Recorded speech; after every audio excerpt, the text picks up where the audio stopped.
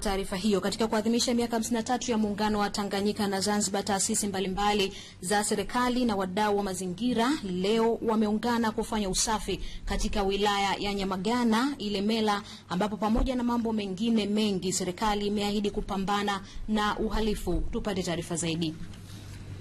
Kwa staili hapa, hii ni kero kwa kweli. Akija mtu yoyote akifika hapa, kwanza harufu inayotoka, saizi kuna afadhali.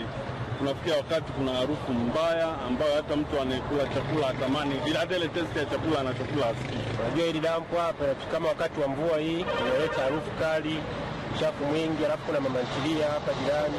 Hasa mkusanyiko wa watu lazima lilete, na ni maoni yangu serikali ilifanya kutoka kapeleka hata vijijini huko mbali, tuko maeneo nyingi wakalamisha hili dampo. Akizungumza na wadau hao jijini Mwanza wakati wa maadhimisho hayo, mkuu wa mkoa wa Mwanza John Mongela amewaomba wananchi kufichua maovu ndani ya jamii, wakiwemo watu wanaojihusisha na biashara haramu ya dawa za kulevya, ili sheria iweze kuchukua mkondo wake. Tunaanza operation, tunahamia visiwani, tunaanza na Ukerewe, muda mfupi ujao tutaenda kwenye visiwa tulivyonavyo Sengerema, tutaenda kwenye visiwa tulivyonavyo Magu, tutafika kote.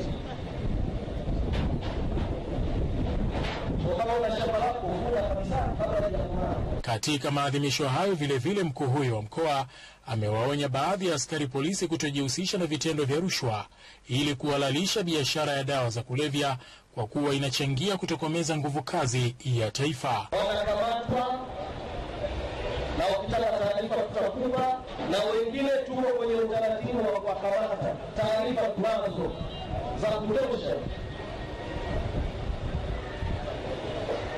Kuna watu umemoto tunaanza nao wanafikiria umemoto umekufa.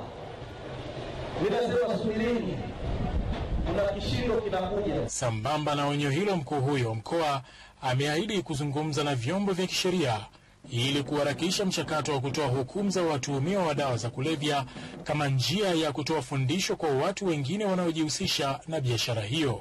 Henry Kavirondo, Channel 10, Mwanza.